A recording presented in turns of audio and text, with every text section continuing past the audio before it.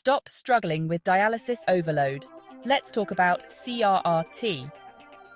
CRRT stands for Continuous Renal Replacement Therapy. Unlike traditional dialysis, it filters blood 24/7, making it gentler on critically ill patients. There are four main types of CRRT. First, continuous hemodialysis, or CHD. It uses both convection and diffusion to remove waste and fluid efficiently. But watch out, it's not the best for unstable patients. Next, slow continuous ultrafiltration, or Scuf. This one's easier on the heart, perfect for fluid overload or heart failure patients. It's less efficient at removing solutes though. Then there's peritoneal dialysis, PD. It offers flexibility by working at the bedside.